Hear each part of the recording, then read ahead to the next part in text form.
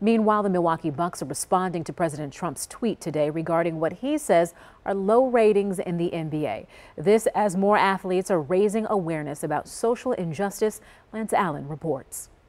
Earlier this morning and before his visit to Kenosha, President Trump tweeted out a statement saying, quote, "People are tired of watching the highly political NBA.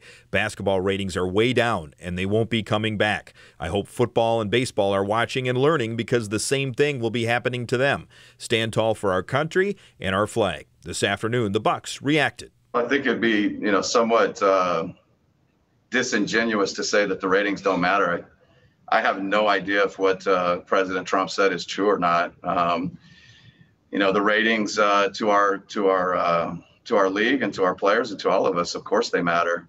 But at the end of the day, what's most important is that we continue to fight for change. The ratings for the NBA didn't go down after the Bucks boycotted Game 5 against the Magic, but they also didn't go up. And Sunday, the NASCAR race here on TMJ4 and NBC had 1 million more viewers than Lakers Blazers on TNT. I asked Kyle Korver about the tweet and what is his level of concern about the ratings. Life is not about ratings. Life is about standing for what's right. It's for standing with and for people. That's what makes a good life. And so we're trying to navigate both right now. Some use sports as an escape for life's issues. Others want their athletes to stand for something. Most agree it's a very complex issue. Lance Allen, TMJ4 News.